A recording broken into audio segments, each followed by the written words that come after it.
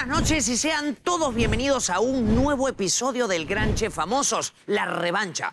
Noche de eliminación. Mauricio Mesones, Armando Machuca, Carlos Junior Silva y Mayra intentarán salvarse. Las despedidas se ponen cada vez más difíciles. Esta competencia cada vez está más intensa. ¿Quiénes se salvarán? Vamos a descubrirlo. No se despeguen, que empezamos en breves. Muy buenas noches, mis queridísimos... ¡Alegría, alegría! ¡Que llegó el grupo 5! Queridísimos jurados, muy buenas noches. Serían ya increíblemente buenas si esta no fuese una noche de eliminación. Dios mío, las despedidas se hacen cada vez más difíciles. Esta competencia se pone cada vez más intensa. Me cuesta mucho imaginarme esta competencia sin uno de ustedes. Pero ese será el inevitable desenlace de lo que va a ocurrir esta noche. Dios mío. Participante Goñi, ¿se siente acaso usted acechada por estas tres fieras? No. Por el temible... Quiere otro animal, ya no le gusta el jabalí. Ya no le gusta el jabalí. Por el temible ronzoco. Ah, el ronzoco. El temible Ahí está, ronzoco. Mejor que sea ronzoco, porque jabalí no me gustó mucho ya, porque ya me están diciendo pumba en la calle ya. ¿Qué es eso? ¿Qué es eso? Un castor. El abominable castor. De las nieves. Yo ya les he dicho, soy un pequeño menino. Y el Kung Fu Panda. Y el qué? Kung Fu Panda. Y el ¿Cómo haces Kung el Fu Kung Fu Panda? Panda. Pero Sí, a mí soy el yo. Kung Fu Panda. Popó me dicen. Mayra, hoy día Kung Fu Panda te va a estar persiguiendo. El Kung Fu Panda de la gastronomía soy yo. Popó. ¿Se siente usted acechada por tres bestias salvajes en medio de esta sabana culinaria? No, para nada. Son tres bestias domables. Ay, me siento la Yuru y he vuelta con todos mis animalitos, pero bien domados los tengo. Quiero, como es una noche de eliminación y de repente sea el último capítulo de Cocinando con el tío Mauri, quiero mandar un saludo a todos los guaguaus.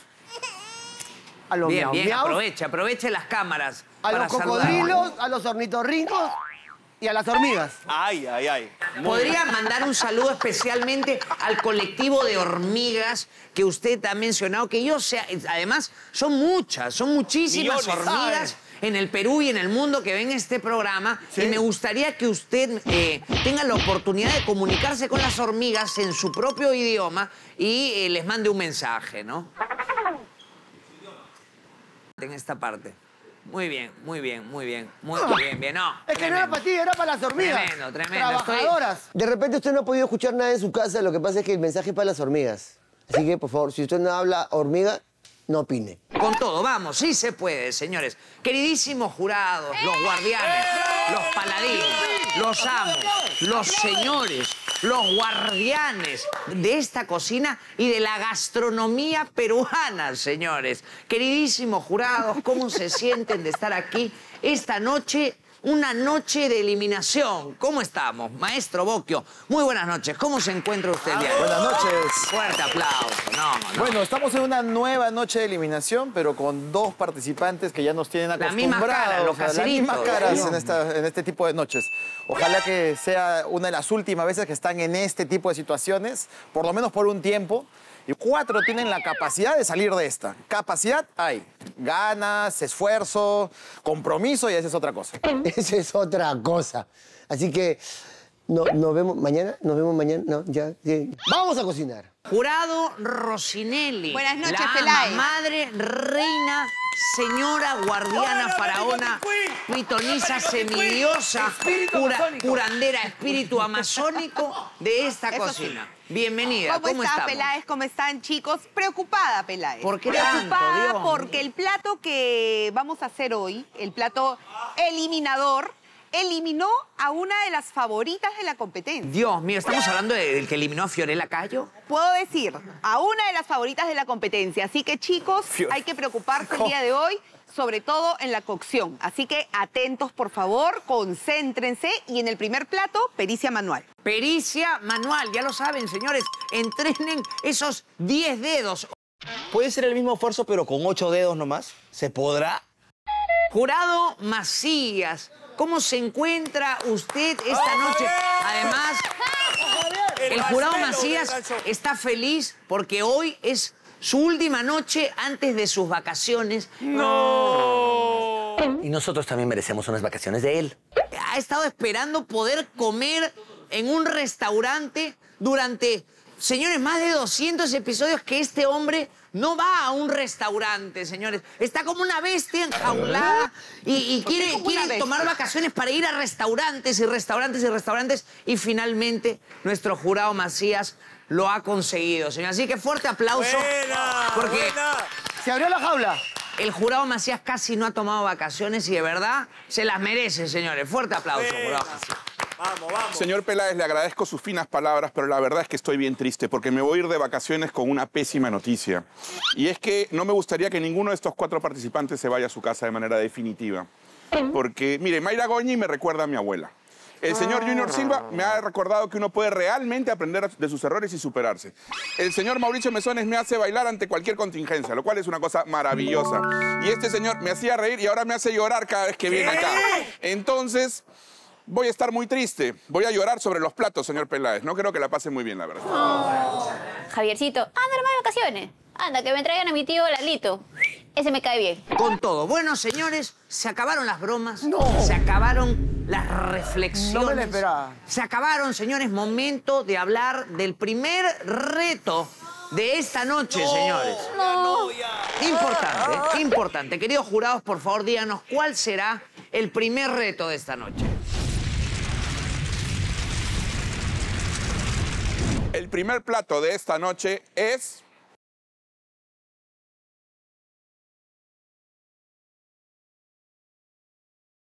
Kex.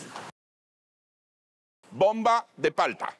Bomba de palta, qué delicia. ¿Qué palta? ¡Ay! Llamen a la policía. Llamen a la policía. ¿Cómo se hace una bomba? Que esta noche, señores, a diferencia que la gran mayoría de noches en la historia de este programa, vamos a premiar a 2 personas, señores. A las 2 personas que cocinen los 2 mejores primeros platos de esta noche. ¿2? ¡Ay! Yo tengo que ser una de ellas. Participantes, a su favor, este es un plato de la primera temporada que la verdad creo que todos nos gustaron. Sí, nos encantó. Así que es un plato para ganar, esfuerces en este plato. Yo les voy a hablar de la salsa barbecue. Esta es una versión de una salsa barbecue. Lo que van a hacer es en una sartén hacer un sofrito de cebolla y ajo. Sugiero que sea cebolla blanca. Cuando eso se caramelice, vamos a poner pasta de tomate que se fría un poquito, ketchup, vamos a agregar sal, pimienta, vamos a poner también azúcar moreno y ponemos salsa inglesa y ya estamos. Dejamos que todo esto se amalgame, que tenga la textura de una salsa. Si creen que pueden mojar un poquito más con agua, pueden mojar con agua. Si se les ocurre, miren cuántas cosas atrás hay, ¿no? Utilizar algún mojamiento dulce, un jugo, una bebida, eso podría ayudar a redondear esta preparación, ¿no? Y diferenciarse del sabor final de sus barbecues con sus compañeros.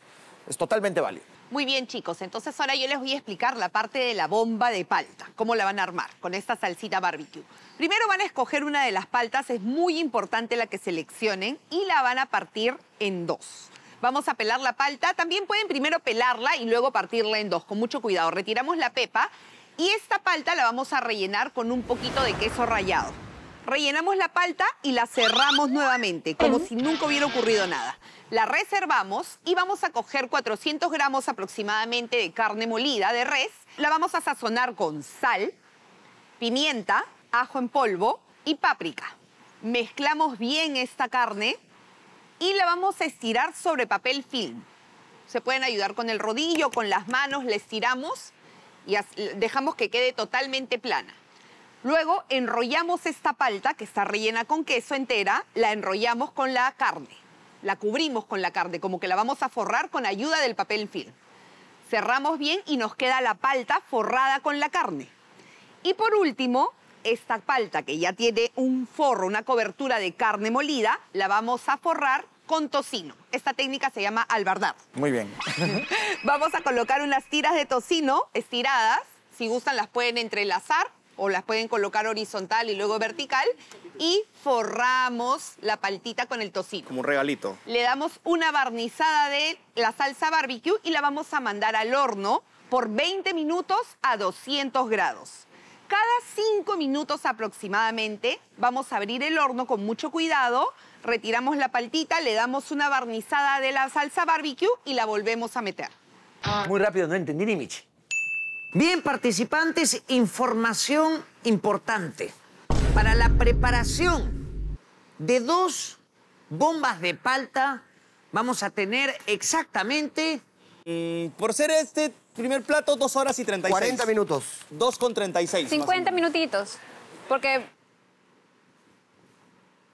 40 minutos, Ay, señor. 40 minutos, no puede señor. ser. 40 minutos para 2 porciones de bomba de palta, señores. Ya lo saben, esfuércense porque hoy vamos a premiar a los 2 mejores primeros platos de esta noche, de la que se van a librar. Vamos a traer un amigo que nunca ha venido, ¿eh? Nunca ha venido a esta cocina, de Es verdad. complicado. Es un gran amigo, pequeñito él, pequeñito. Nunca ha venido, así que tenemos algo preparado para ustedes que va a estar muy divertido, pero les va a quitar muchísimo tiempo a las personas que no preparen el mejor primer plato de esta noche. Y ahora sí, señores, buena suerte. ¿Estamos listos? ¡Sí! En sus marcas, listos, a bomba paltear.